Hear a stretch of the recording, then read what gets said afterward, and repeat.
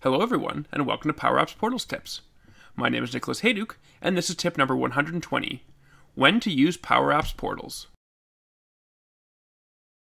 In the last tip, I talked about when not to use Power Apps Portals. In this tip, I'm covering some of the scenarios that I see are great use cases for using Power Apps Portals. To me, the real power of Power Apps Portals are the list and form capabilities that let you quickly and easily create a portal that allows users to interact with Dataverse data.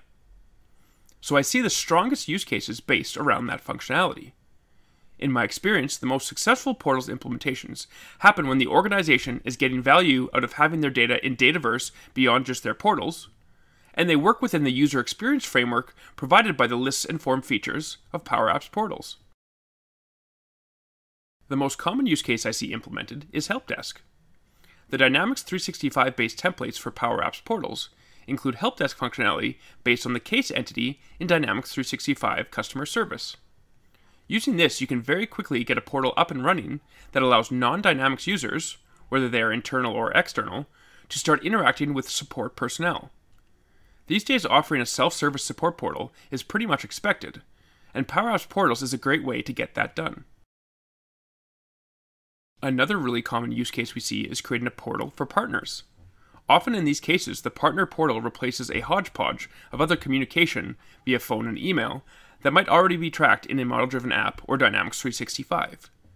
We find that when building out partner portals, we are able to focus more on delivering the business functionality than specific user experience requirements, which is a great fit for a low-code platform.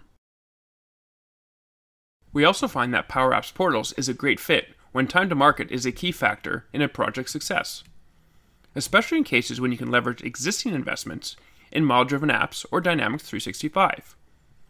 Often it can be a case of just using existing forms and views, allowing you to create a portal in a fraction of the time that it would take to build one from scratch.